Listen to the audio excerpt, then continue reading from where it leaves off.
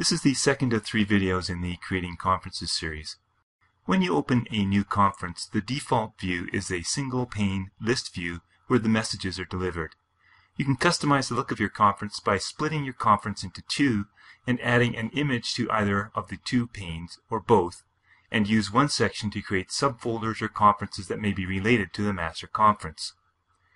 To split a conference into 2 panes, you can choose View, Split, and choose either horizontal or vertical. Once split, you can click on either pane and choose to view one of them by icon, scaled icon, or list view. We're going to set our top viewed by icon and use it for subconferences or folders.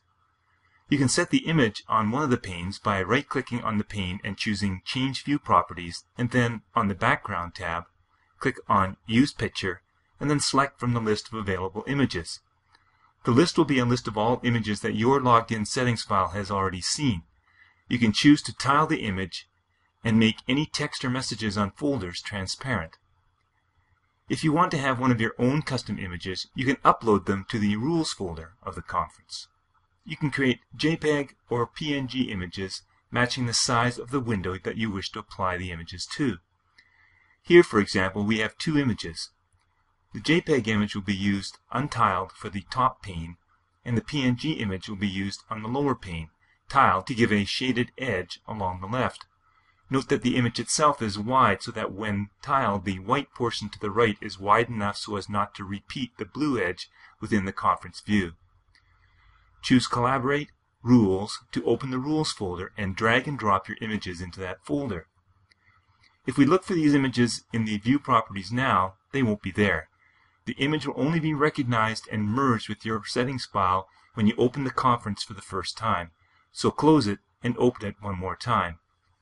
Now you can open your View Properties once more and go to the Background tab and select your new image and apply the change. Let's click on the top pane and choose conferencebg.jpg as an untiled image with transparent text for the top portion. Let's click on the lower pane and choose the blue_side.png image as a tiled image with transparent text for the lower pane. You can explore some of the other view properties on the Display tab and choose a different font, size, and color for the column text, and even show vertical and horizontal grid lines for an added effect.